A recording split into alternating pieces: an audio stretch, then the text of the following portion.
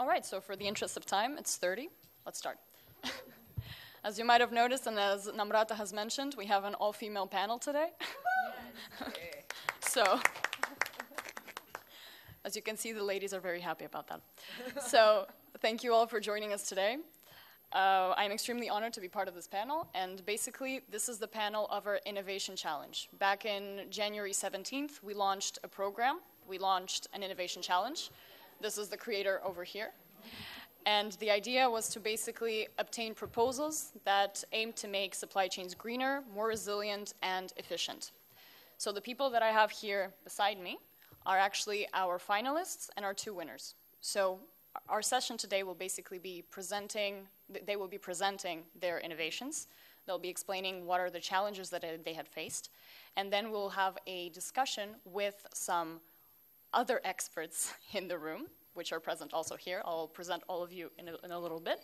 And the idea is just to have a discussion amongst between all of us, and to then maybe have a brainstorming of what the next innovation challenge could be about. Because this time it was very general. It was about making it greener, more resilient, and efficient, but perhaps there is a certain topic we would like to tackle for the 2026 Innovation Challenge. So just something to start thinking about. So now, I'm going to present to you our wonderful panelists for the day. First and foremost, no, I didn't present who I am. My name is Maria. Sorry about that. So, hi, I'm Maria. We know you, Maria. Okay, great. Everyone knows you. Fantastic. I'm a consultant at UNCTAD, at UNCTAD Development. I have Tadiwa Mutibura here with me. She's the winner of the Innovation Challenge. I have Christina Martin on my left, who is the Innovation Challenge Private Sector winner. I have Millie Ogden over here. She's a CEO of 3Link. She will explain everything she has to about her wonderful proposal. And on my left, I have Stephanie Som, who is a advisor in transport and climate for CUNA, and she will present what's the name? Lifelines. I always get that wrong. I'm so ashamed. And of course, I have Pamela Ugaz, Economic Affairs Officer at UNCTAD, also UNCTAD Development since we rebranded, and our wonderful experts for the day. We have Iranda Kotelawala, who is CEO of Solomon Ports Authority. So thank you so much for joining us today. And we also have Ines Nastali, who is Senior Maritime Data Expert at S&P Global. And, well, Pamela Ugaz, who will be our trade facilitation expert for the day. So without further ado, I'll stop blabbing, and we'll start with our first presentation of the day by Millie Ogden. So, Millie, the floor is yours, and hopefully I'll find your slides on time. Hello, everyone. While Maria's finding my slides, I'm sorry for sending it to her late. I'd like to just say a note of thank you to the government of Barbados for hosting this forum, and thank you, UNCTAD, for providing our company the opportunity to share and build collaboration for our project. I am from Vanuatu, and we have many weaknesses, but we also have strengths. And I would like to showcase today a technology transfer possibility. And I would like to say that the 5G telecommunication for smart ports is very possible. Building the infrastructure itself, the digital infrastructure, is not expensive, but then the smart port itself, upgrading it is. Then there's also, it's very difficult for us to be able to utilize our port if we don't address our energy constraint. And because we have 7 active volcanoes, we have strengths, and we're able to develop the potential of geothermal, and our big dream is to be able to export that in a form of hydrogen. So that is in development, and we'll talk about the challenges and how we can innovate towards that. And of course, these are really long-term projects, but the 5G smart port is a project that we're able to implement within 6 months. And I'd like to share with you our experience, because I understand that in developing countries, the ITU specifies that only 1 in 100 developing countries have 5G technology. So we'd very much like to have Vanuatu to be number 2.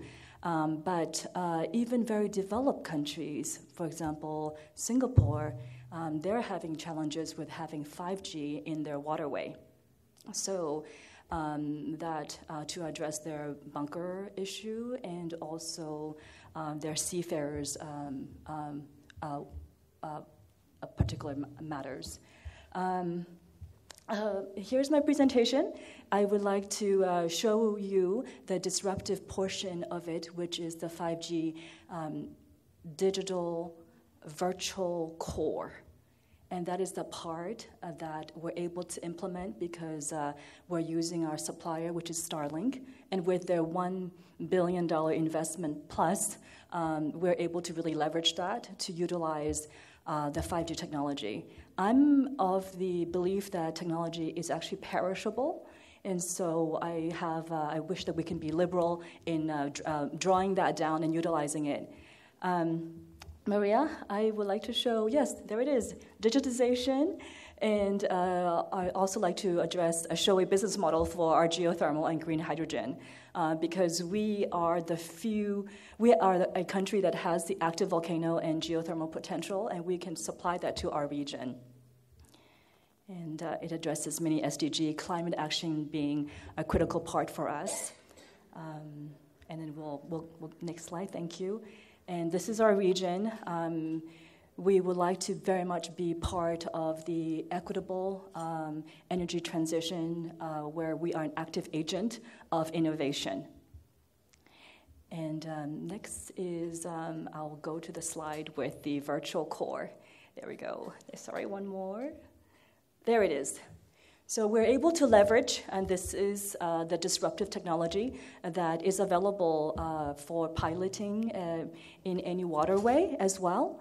That is the exciting part. And so we're using AWS as the cloud-based virtual core, and we're using our other suppliers such as DataCon and Mavernier. And the part that might be we're also using Ericsson and in terms of equipment. And the proprietary part is the Open RAN platform that allows us to scale and segment different private networks for smart ports. And this is not only in Vanuatu, but in other places as well. I would like to conclude with my hydrogen geothermal project. So I can give time to the other panelists. This is our model for our 5G. It's because we are able to utilize Starlink pricing. It really is accessible, affordable, and this shows a positive cash flow within 1 to 2 years. So we have a very high EBITDA. Very exciting. Next. For telecommunication. Next, so this is again where we're saying that it actually costs more to upgrade a legacy 4G system. It costs more. It's much cheaper to just leapfrog into a 5G system currently. And this is the port in Vanuatu, in Lugonville, Santo, where I'm from, 3rd generation from Vanuatu, and we have the largest port in Santo. It is geopolitically sensitive as well for many of the SIDS nation because of our access way. We have 800 miles of coastal mile way, and that is as big as the size of California. So there's a lot that we can do, and we hope that we can be a potential hub for the region as well, and especially if we're able to have a play in the renewable energy sector. So this is the Open RAN, and it's very important also for the low latency in using AI to manage not only the energy, but also the ports. And this is the timeline is very realistic. In terms of year 1 implementation, it takes 6 months for us to be able to finish programming it, and then to, of course, to design it with the different ports. There are only 2 ports in Vanuatu, and then to be able to roll that out within a short period of time and to see its economic benefit. That will really help with our agriculture export. And we are asking for consideration because we do face a lot of climate impact. Our frequent catastrophic cyclones put us at a great disadvantage. Our ports get chipped and is not usable. Our networks come down. So if we're able to implement this 5G smart port in Vanuatu, we're able to bounce back much faster. And the footprint for the 5G is actually a lot smaller. We don't need big towers. We could hang it in more feasible places to rebuild the port immediately. And it addresses, it's so critical for us because when we have a cyclone, we have humanitarian aid that needs to come in right away. And when our telecommunication is down, it's very hard for us to coordinate that with our NDMO, our National Disaster Office. Next. And this is our dream where we are asking for 10 million to just not build the infrastructure, but to actually implement the entire smart port for our region. And there are other Pacific Islands that are also watching, and they would like to participate in this as well. And so the lessons learned from this business model can be applied to them. And with our geothermal potential, this is a very long run. It's a 10-year scope of what we can build, a 20-megawatt facility. With the technology that is available currently, I do feel we can lean in and build out our energy sovereign capability much faster. So thank you so much for your time, and I'm looking forward to talking about challenges. Next.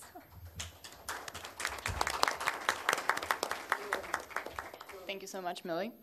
And what a fantastic presentation. What can I say? And we'll continue now with Stephanie Som, who is on our left over here presenting Lifelines. See, I got it right this time around. So whenever you're ready, I'm going to start preparing the computer, and you can go ahead and start presenting Lifelines for us. Thank you. Yes, thank you. So my name is Stephanie Som. I'm with the Kühne Climate Center, which is a part of the Kühne Foundation.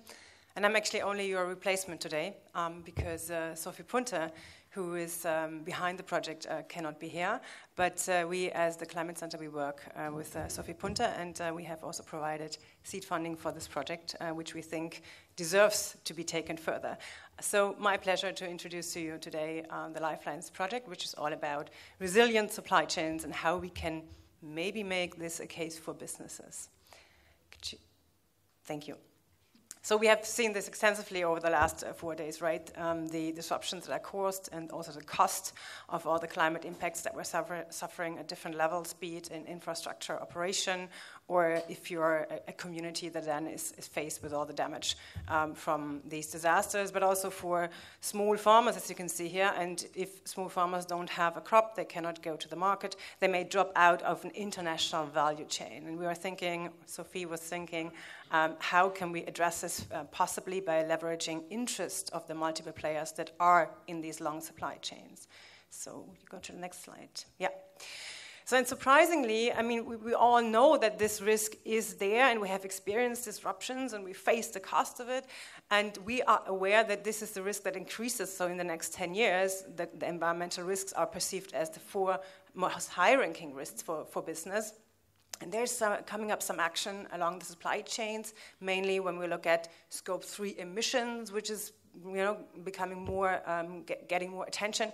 But then there's very little attention to how do we adapt in the first place to prevent that these supply chains disrupt along the way. And this is what we are trying to address with this project. To the next, please.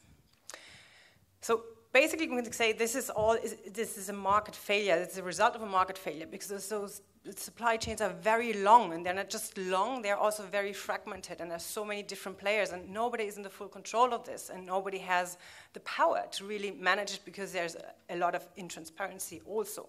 The other thing is that we are very much concerned with the short-term priorities, so managing the daily things and not preparing for a longer, more strategic intervention to keep our supply chains alive and more resilient to the disruption.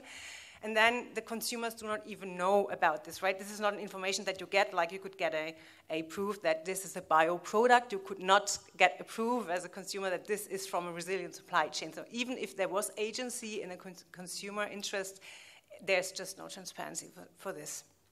So how do we go about it? Lifelines stands for linking all the partners together to leverage their self-interest that this value chain keeps running, yeah, also under difficult situations. And this, we think, works best if you just take everybody and his first tier and the one that is behind them, because everybody has an interest to make work that they get their goods and they can sell on their goods. And if everybody has this interest combined along the value chain, then we commonly have an interest to make this whole chain working and keeping it alive.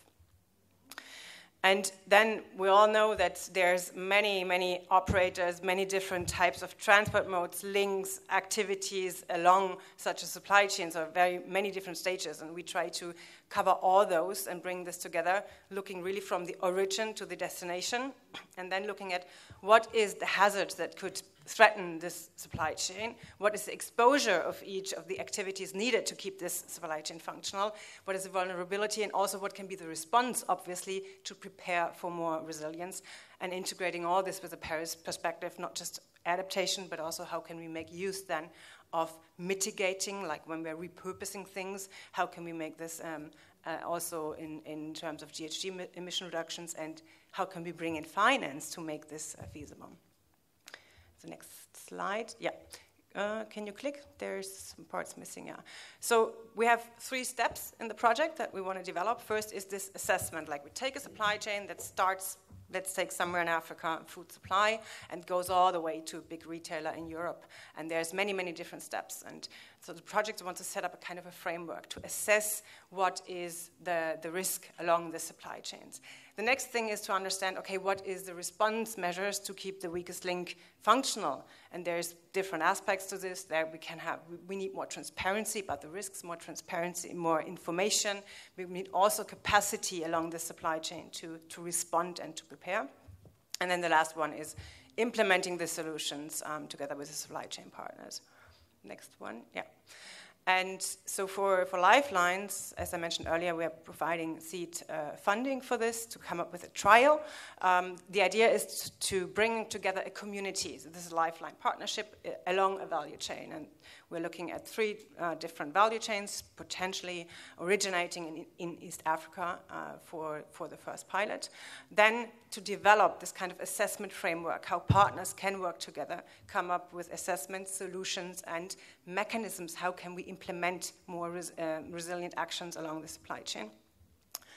Advocacy and also awareness and capacity development is crucial.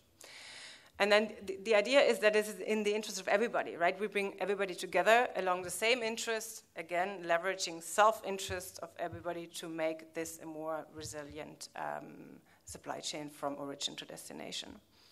Okay. And so the people behind, here you can see Sophie Punter. So she is the creator of the idea of this project, and my colleague Olivia, who's based in East Africa, and he's taking on first research activity to get this started off the ground. Thank you so much, Stephanie. And if you actually want to see Sophie's presentation, it's also available online on YouTube. You simply have to go to UNCTAD's YouTube page, and you'll have just what Stephanie explained, but with Sophie's point of view. So thank you so much. I mean, everyone has a different way of explaining things, and it's always such a pleasure to have such brilliant women, present their innovations. So we're more than happy to have you here with us. All right, let's continue now with Taliwa Mutigura. As you might have noticed, she was called Tata by the Secretary General of UNCTAD, so I'm guessing we're allowed as well to call you like that? That's perfectly fine. Okay, it's your turn now, dear. Thank you very much. Hello, everyone. And I will be making my quick presentation on the solar-powered locker booths meant to empower small-scale cross-border traders. So before I begin, I'll start with a quick definition of what small-scale cross-border traders are. So according to EduTrade, it's a form of trade that is unrecorded in a country's official statistics, slide 2, and carried out by small businesses or individuals across borders and neighboring countries. So far, you'll find that on average, it's 70% of women who actually facilitate these transactions. So in terms of understanding visually, okay, so this is the book definition, and then the next one will give us a visual understanding of what exactly I'm talking about, because it's one thing to have a book definition, it's a different thing to actually see what we're talking about. So in this case, you'll find small-scale cross-border traders include women typically trading in fruits, fresh and perishable produce, like in the bottom right, or like top left, ladies who probably are trading for clothing, snacks, and stuff that are meant to supply small shops and tuck shops. And then typically for those who do long distance, let's say from Zimbabwe to Tanzania, they work with buses, bottom left, where they fly in and out of the country where they go shopping for themselves, and then they leave their goods with their transporter. So they pay not only for the shipping of the goods, but for duty as well, which is basically the bus drivers trying to make negotiations on behalf of these people to get their goods into not only to the country where they're supposed to be, but to the literal city. So there's a long chain of untraced information, lack of accountability, and this is done simply because these small-scale traders are intimidated normally by the officials, and they find it easier to have other people who are more knowledgeable than they are getting to get these processes done for them. So I'll quickly move from the visual, from the book definition, and we'll move to our imagination, hoping that one day these booths will have a visual representation as well. So imagine a metal locker measuring about 1 by 1 by 1 meters. And this is based on the values and volumes of the goods that they typically transact, between 25 to 50 kgs for the average small-scale cross-border traders. And they would be able to typically, they'll be able to put their goods into this locker, and this locker would scan their goods for data collection as a more accurate form of data collection and as a more accurate form of just checking whether if anything illegal is being transported. Because another main thing that results in these people having to pay more duty is that officials will say, what you're trying to import is illegal, so if you want to bring that in, pay a higher fee, which if it's illegal, ideally they're not even supposed to bring it in. But because these traders don't know what they don't know, they're being taken advantage of. So that's the physical aspect of the locker. On the side of the locker, there would be a simple screen, typical ATM style, or if you checked into Barbados airport with the self-service, something like that, where they will be able to by themselves state the information, input the invoice value, and the goods that they're importing into the country. And for more accessibility, because language barriers and literacy tend to be huge barriers to facilitate these transactions, I was suggesting that we also have images and a simple drop-down menu so that an algorithm can be input, a simple one again, to help calculate duty accurately so that by the time that these traders come through, there's a promise of predictability, a major barrier, a major hurdle for these particularly ladies because they don't know what the day looks like. Towards festive season, probably they'll typically pay more. Towards end of day, they probably typically pay more. And because all these processes are being done by a system, we're removing the number of officials who have to participate. And I hopefully would also be able to have, instead of cards, for bank cards for payments, would also be able to have mobile wallets as a product offering, because in African markets, you'll find that they have a huge penetration, and in terms of connectivity, because they don't require internet connection, and mobile wallet providers, their main targets are rural areas, which is where most of our African borders are based. In terms of network provision, they would be able to facilitate to make sure that these transactions are a bit more seamless. The other aspect of this locker is solar powered.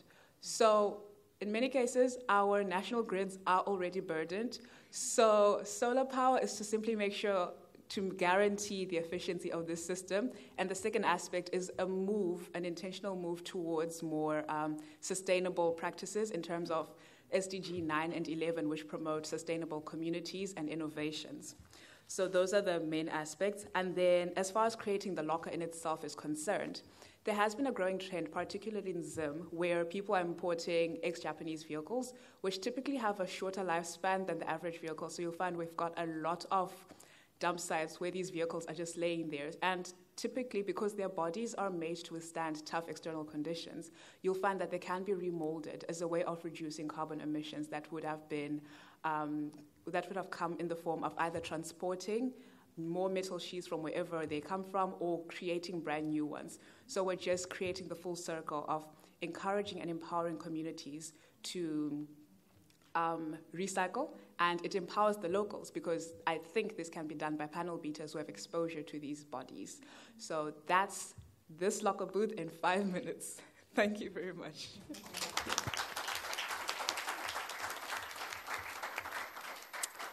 I'm a terrible moderator because although I had said that it was 5 minutes per presentation, I just think that everything is so interesting. I cannot find myself to cut them, so please bear with me.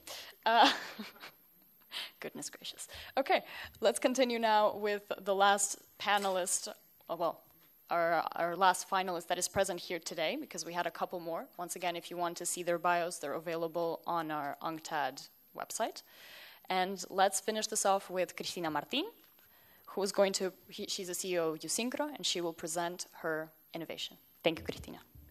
Thank you, Maria, and first of all, thank you to all of you for building this innovation challenge and making possible to do this presentation and to make visibility about our projects. So I'm Cristina Martin, I'm CEO and co-founder of UNCTAD. UNCTAD is a cloud platform that synchronizes all the stakeholders in supply chain. But not only the private ones, like, for example, importers, exporters, forwarders, customs brokers, warehouse, but also the public ones, like customs authorities, sanitary authorities, because the main problem, and please, next slide, the main problem is that there are many. It's a super fragmented process, and this process is a nightmare, no? It's paper-based with tons of emails, the systems are disconnected. United Nations has an inform that estimates that the 20% of the transport cost is due to this fragmented process. So next, we built a solution, a cloud solution, a SaaS, in order to synchronize all the stakeholders in a super easy way. But the challenge is to be neutral. We do not force nobody to share any data, to invite a specific ocean company or a specific role. So everybody has the power to decide which data to share and with whom in any moment. And also we are interoperable with the actual system. So some of the KPIs is reducing cost, reducing the time spent per transaction, and also reduce the amount of paper that we are using. So next, please. Even the regulation is forcing us to be digital. The CBAM, the electronic documents. So we need to have tools that make the life easy to the customers. Next, please. So using blockchain and artificial intelligence, we can do that. And not because they are trendy technologies and everybody's talking about them, it's just because of the capabilities. Blockchain gives traceability, security, automatization, and transparency. And with artificial intelligence, we can do several things. I'm going to put some examples. Next, please. For example, we can issue electronic documents by following FIATA rules. For example, we can make the interoperability possible. We have done this with CargoX, that is the platform that supports the Egypt country in order to enter goods by sea. Next, please. We have developed goods control inside infrastructures, for example, for perishables. Next, please. We have developed an artificial intelligence algorithm to suggest statistic codes for customs clearance. Next, please. Or even the FBL, in which not only we issue the electronic BL, but also we can double-check the digital identity that builds this document, okay? So next. And the interoperability. Next, please. These kind of tools, and we are seeing and hearing all the panelists over here, they are building single windows, they are building for community systems, but all those initiatives are like silos.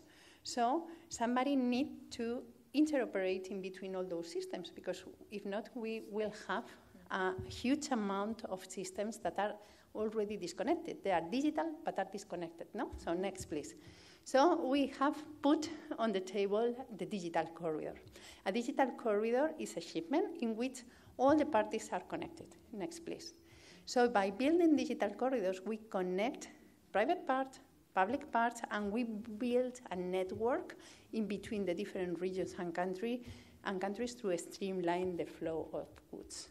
Building digital. Yes, next, please, Maria. So, so building circular relationships and sharing data in real time. Next, please. So we have built, for example, humanitarian digital corridor with Turkey, with the earthquake.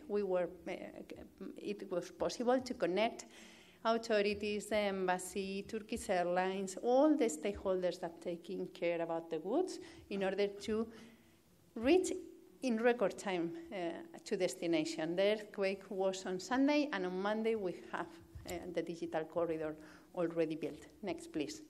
With pharma products also within Peru. Next, please. And we are super committed with the ODS. So all this technology, we try to be more digital, be more sustainable, and also includes all the collectives and even women in tech. Next, please. Thank you.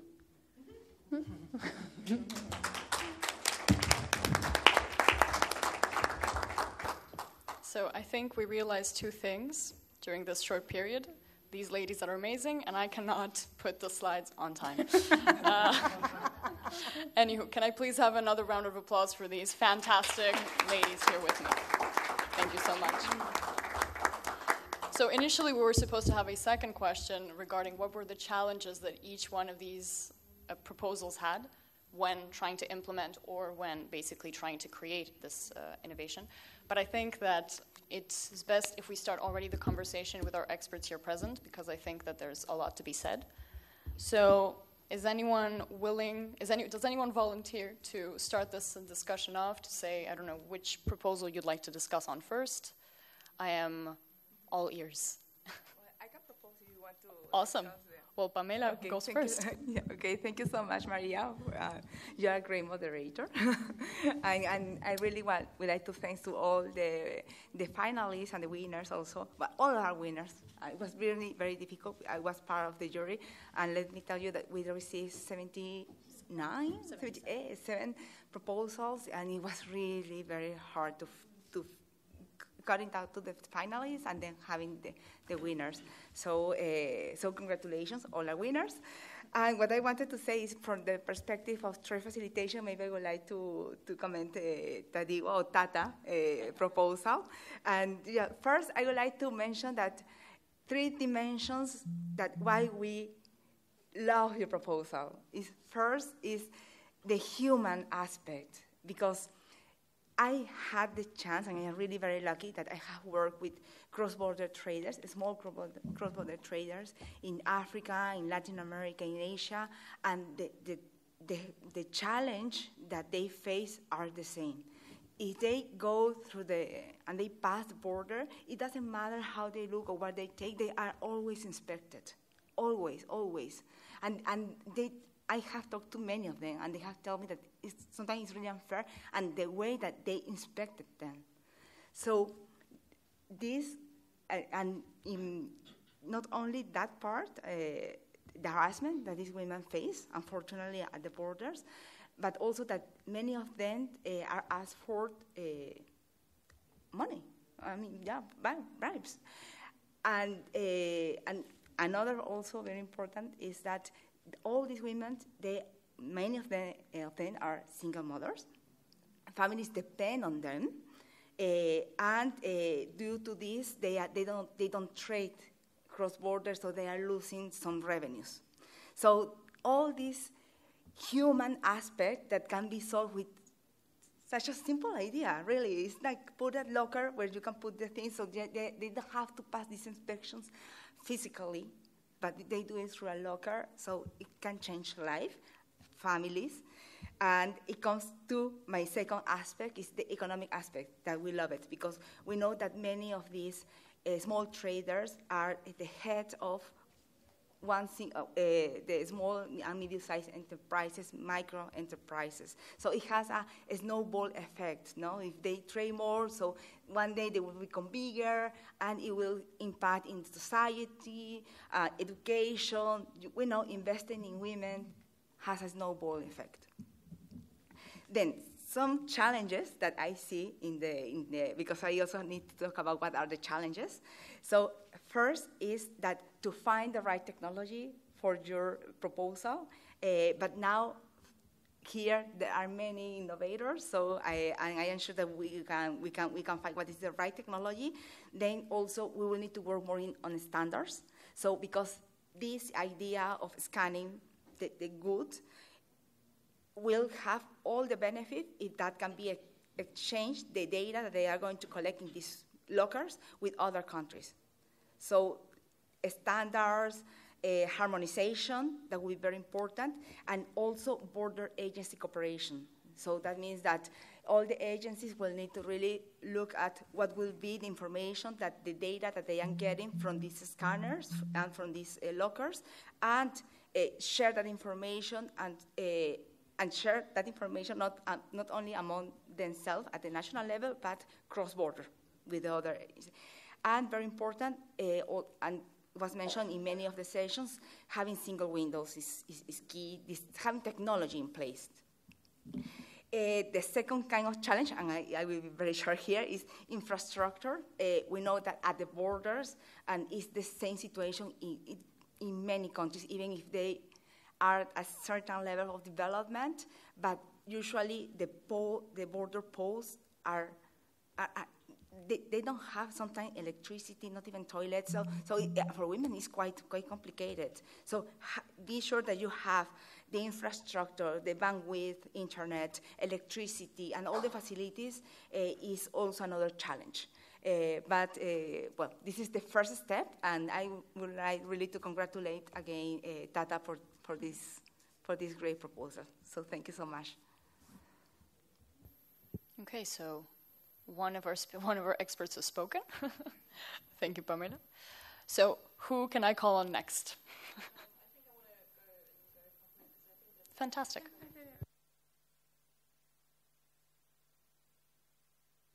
Thank you so much for that, Mike. Because I think anything that creates visibility, I think that's very important, right? And because in this case it creates self-sufficiency, and I think that is super important. So I think that's really, really great. And it seems like you've well thought out how this is going to work. So I think that's great. And I think Pamela, you mentioned a good point about the single windows, because I remember just that stat about poor community systems that ports were supposed to have in place, I think, in 2019, and in 2021, I think only a third had that in place. So there is always that delay of, getting things done. And now we have that regulation that they are supposed to have the single windows in place. And I'm looking forward to getting, data on how that implementation is going, maybe in a couple of years. So I think, and that kind of leads, I think, also into Christina, into your kind of plan that you have, right? So obviously anything that, again, like creates possibilities to digitize is very much welcomed and needed. But how to get people to actually do that, right? And like, what's the incentive that and also getting, we talk about supply chain, which means that there are so many players involved. Getting people to realize that other people depend on this. So in order to get this underway and say we want more transparency, then we need those systems in place. So hopefully we have, I don't know, do we have someone in the room who can make things happen? That would be good. But yeah, obviously, I think all of you very, very bright ideas that are all very much needed and welcomed. I think I'll stop here. I don't know. Do you want to?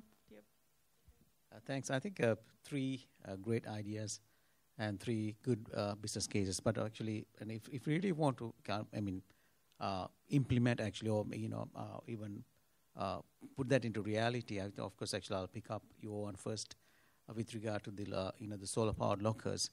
I think one of the challenges, actually, probably, or even things that you can consider is, how actually, even when let's say we have a locker, when you put goods into a locker, actually, how the locker scans different types of goods, because we are talking about the customs, especially on the HS codes, like say how actually the different type of goods based on different types of harmonized codes, that the system that you are planning to develop, and how it's going to actually pick up those, and how because we are talking about ordinary, let's say, these ladies actually, of course, doesn't have much of a knowledge of the harmonized codes, scanning and things like that. But who's going to do that, and how we actually categorize these goods, and then what is the system that you'll be using to transmit that information to the customs or the whatever the border security or whoever is going to charge them. Probably that's something from my point of view, from a technology aspect, that probably it's good to look at this stage and see. Of course, the solar power is something that you can now easily set up device to like say open and close the lockers. But the most advanced technology that we have to use is the scanning. But how do you use actual scanning? Of course, whether you are using some sort of RFID technology to identify the goods and categorize goods based on certain codes, or a device that can scan multiple commodities. And then it's quite a bit of a complex thing that if you really think about. But of course, there are technology available now. But the question is the cost of technology for a small, a user. So that's something that probably you can think of. And I like the idea of, especially there are three different type of things I've been contemplating when it comes to these business cases. One is about the, probably I think all of us might have heard, the collaborative consumption. So it's also basically the collaborative commerce in supply chain. Because what we try to do is, we try to collaborate, actually, let's say some of these lockers cannot be owned by somebody, but can be used by multiple users. So it's basically promoting the collaborative commerce actually in supply chain efficiency. There's one thing that I would like to actually highlight. And the second project, of course, the ICT, which is again actually how the innovation, the digital innovation can basically the harmonize. And also actually the concept of aggregation and the impact of aggregation in the supply chain efficiency, because we always look at fragmented markets, the fragmented supply chain. So I think like what we try to achieve in your the business case is basically how we could aggregate and then and improve the supply chain efficiency, which is a great concept. And then of course we really put that into action. And I was basically, like in your case, I was looking at the concept of the 5G technology in the ports and the port efficiency is concerned, and which is again a great way of improving the port efficiency. So of course I was looking at the areas how you've been going to implement the technology in the port setup, whether it's going to be container tracking, say the pricing, especially terminal pricing. Because one of the technology, right now, is still missing actually for most of the customers, especially like in the port setup, is the RFID tagging of containers to identify the container search, container pricing, and as well as the revenue collection for the ports. Because this is something like you might have to have multiple connections in the port. Maybe the 5G is the technology, the future technology going into the ports, tracking containers through active or passive RFID technology. So this also includes gate-in, gate-out procedures and the container movements inside the port, revenue calculations and revenue generation as well. So I think three great ideas actually. I would like, the concepts probably I think I would like to emphasize it. One is the collaborative commerce actually for supply chain efficiency, and as well as aggregation in a more fragmented market. So we're always looking at fragmentation actually in the supply chain efficiency, but the aggregation is the key and it's a way forward for a better efficiency and and as well as, reaching the benefit, to greater number of people as well. So that's my actual comment on the three business cases. Yeah. And say hello from Geneva from our fantastic communications expert who just sent me a message as the live stream over. Yeah, no, I think the live stream is fine. We'll figure out what's happening with that. Anyways, I think, should we open the floor for all of our wonderful participants here? What do you think, Ines? Yeah, can I just quickly add something maybe for Millie? That's so when you talk about establishing your hydrogen kind of trade, so you will send hydrogen around as ammonia, right? Or that's the first bit. That is to be debated, and we're waiting for the innovation to leapfrog. Yeah. But that is the current availability. And then I think that's probably, and then the obviously most efficient way to do it. And then my follow-up question would be, do you have at the port of destination or wherever hub of destination where it's going, do you have like agriculture that's around that will use the ammonia? Like, is there a use case for the ammonia? I think that's something to think about when we talk about a hydrogen kind of networks. Yeah, absolutely. We're in the Pacific region. The other islands, we can definitely offload from the other islands. But there's Australia, that's very heavily agriculture, and New Zealand as well. And we have a PACER plus regional trade agreement that I believe will benefit everybody in the region with it. Excellent. Okay, I think we should maybe concentrate on lifelines now. And then, I have a question for lifelines. Oh, fantastic. See, everyone's aligned. Great. Namrata.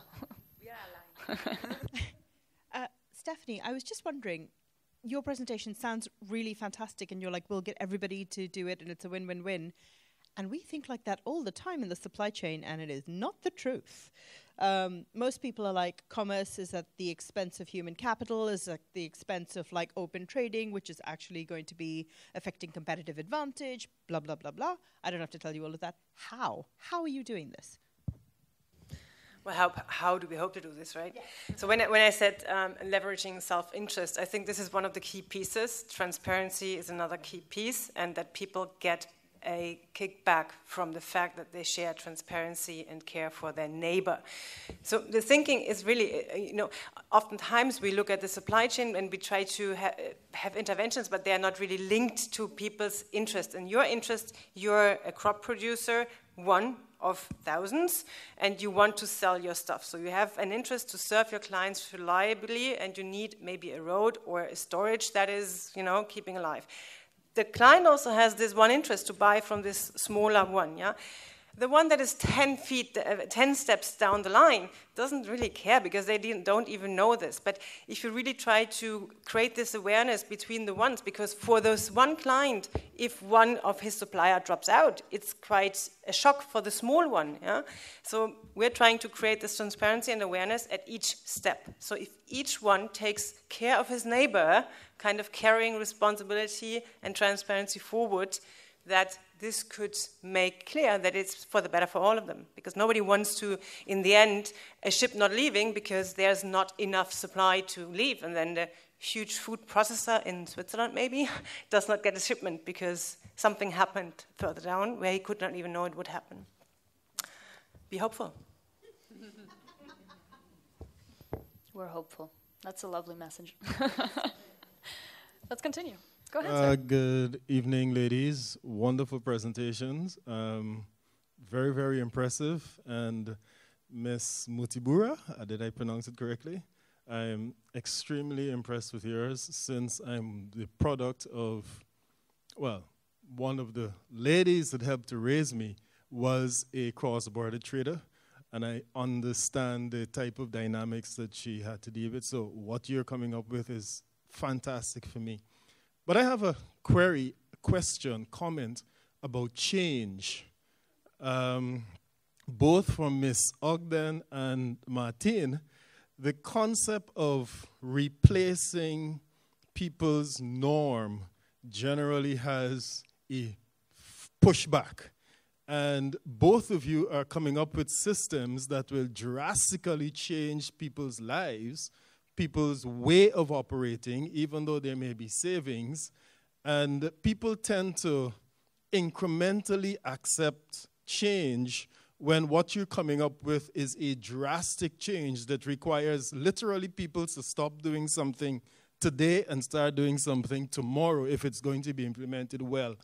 How is that factoring into your proposals, and what can be done to set the stage for that type of pushback so that implementation, when we get to that stage, is something that is smoother rather than fraught with the type of pushback that could cause that type of change to fail?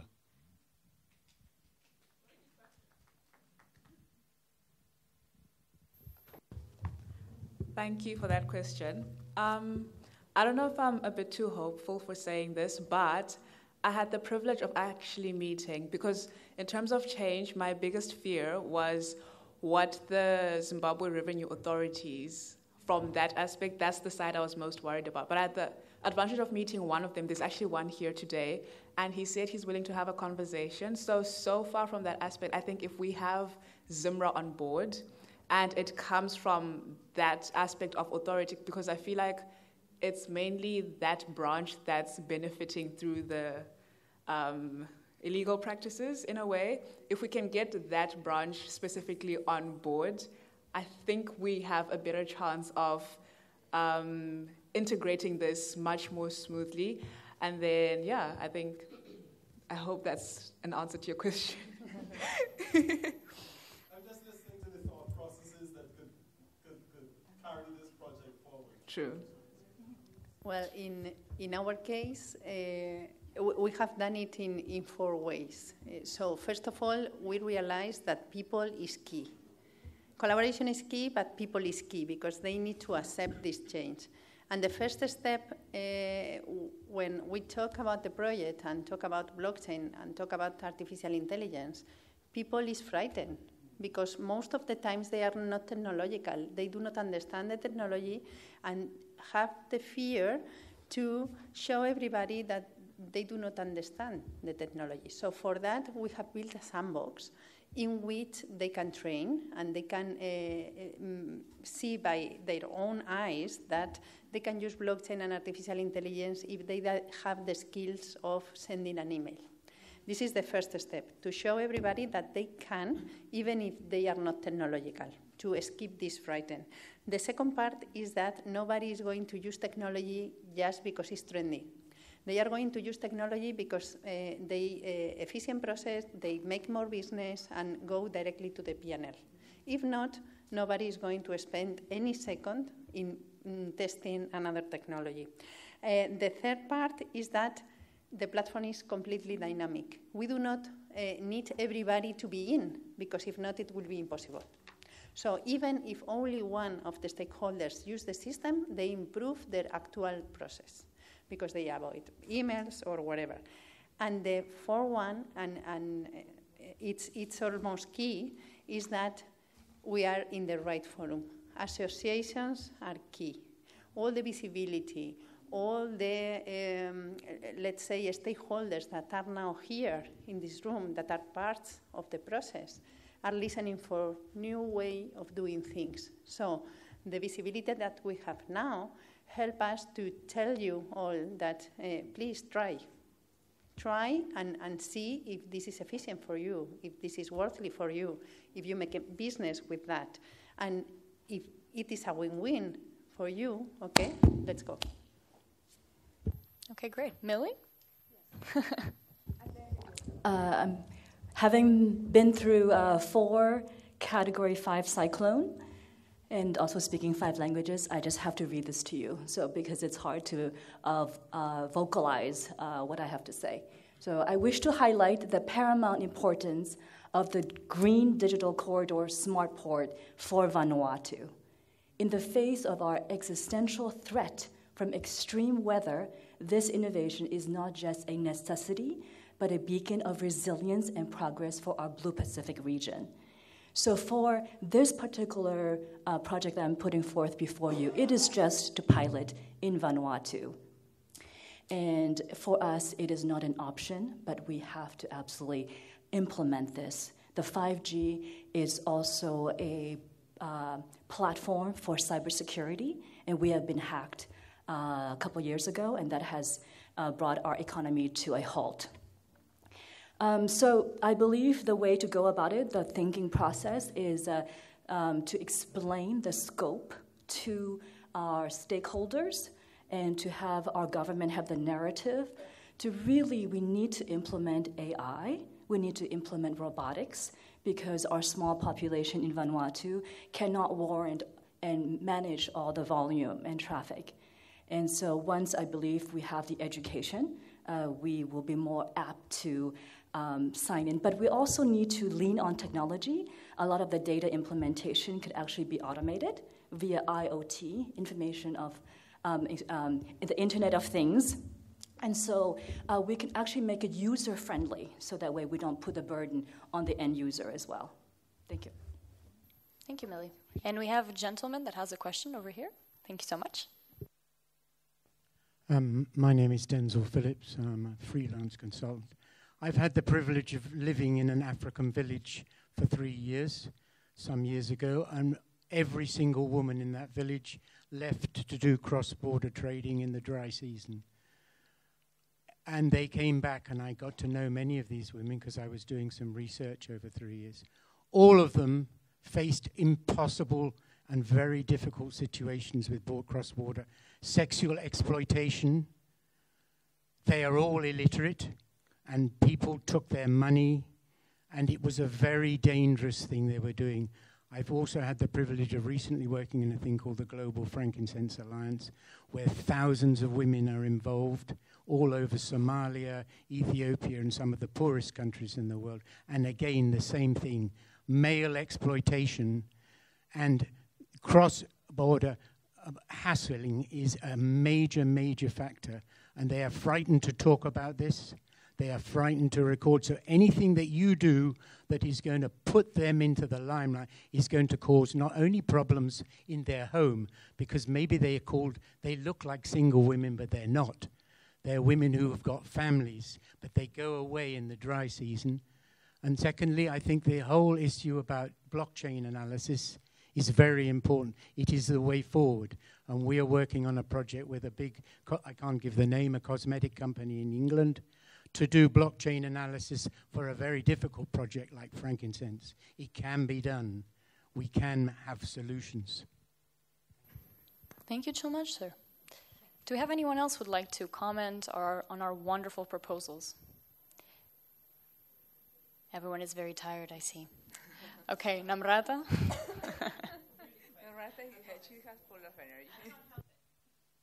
We are very happy that you're full of energy. It's fantastic. Much appreciated. I had some cake. It was amazing.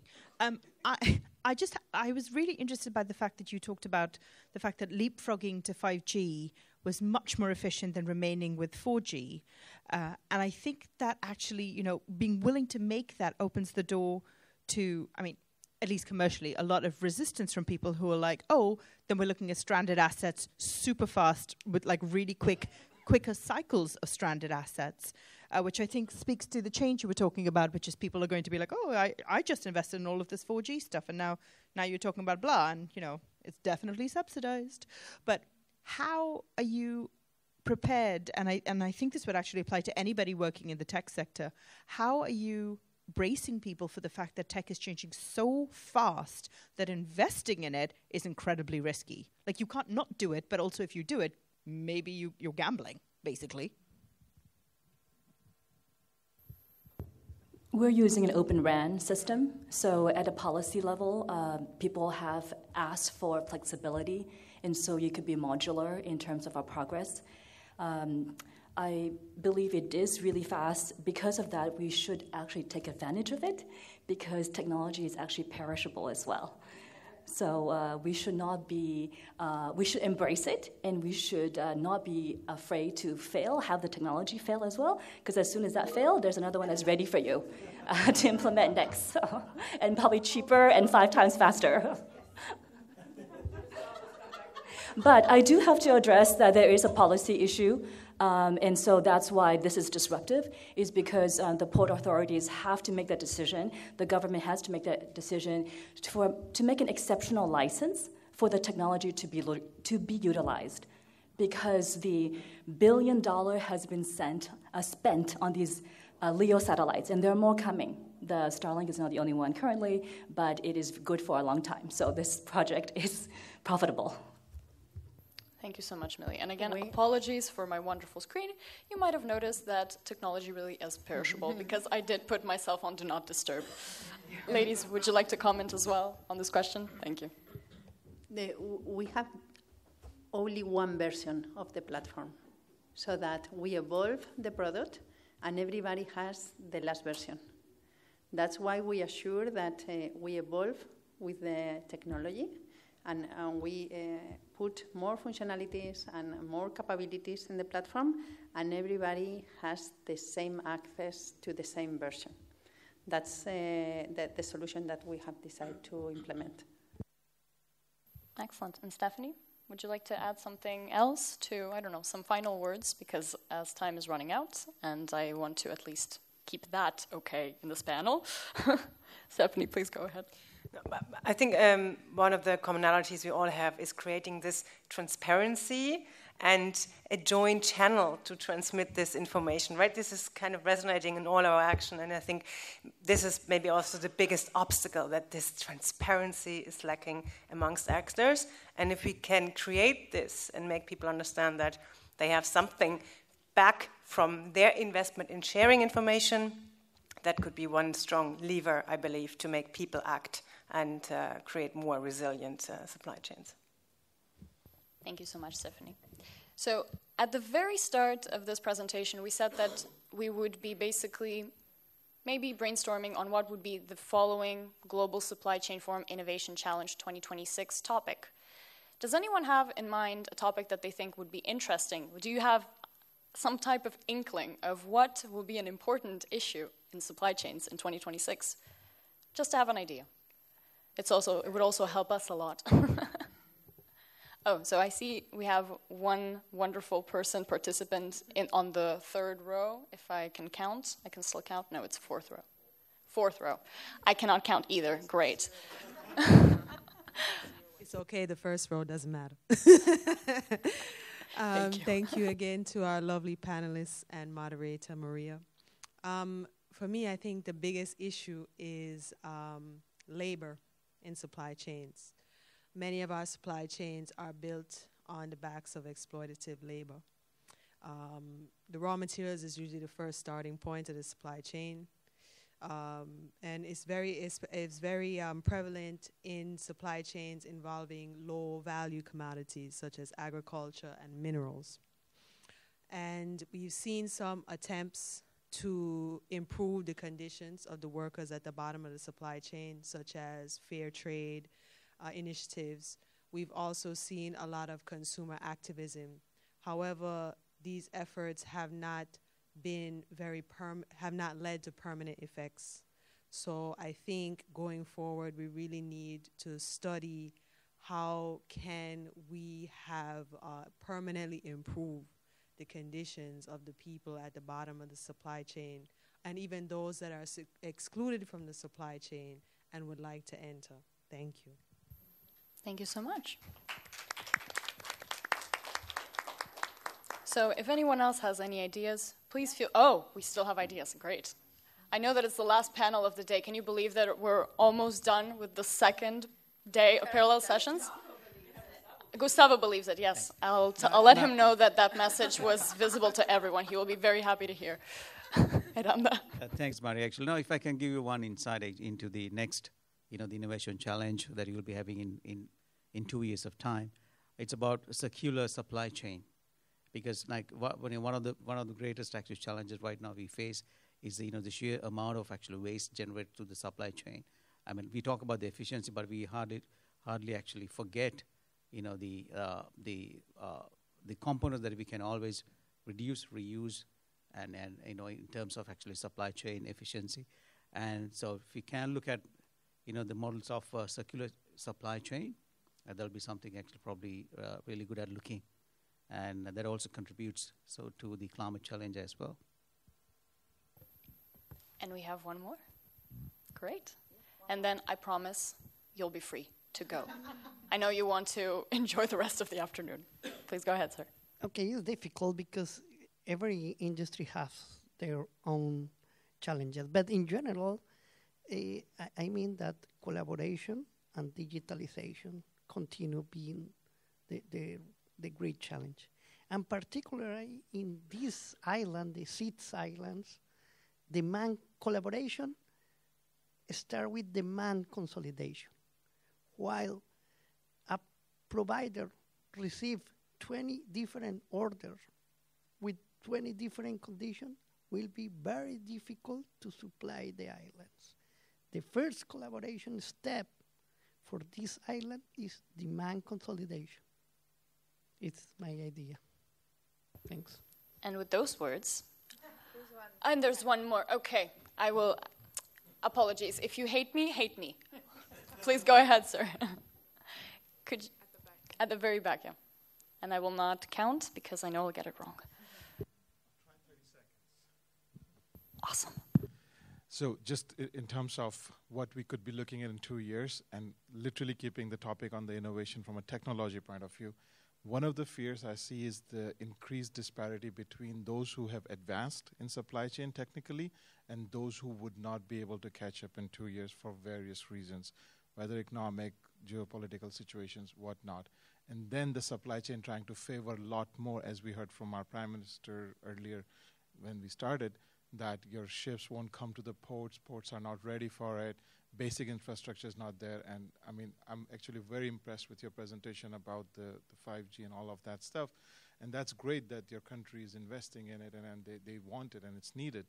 But that same driving force across the globe on all the, and coming from UN, all our 192 member states, that they all can afford it and be ready to accept it so that all those population can actually benefit from it. Worry is that there are countries who would run way faster, way ahead, and the supply chain would be more focused around there because it's automated, it's important, and then there are those who would still be struggling to catch up. And that, I think, is just going to increase the gap over the next 2 years, so something needed to look into. Don't have a solution, though. Thank you so much. So that will probably be discussed during the Innovation Challenge in 2026. No issue. So without further ado, can we please give a big round of applause for all this fantastic panel?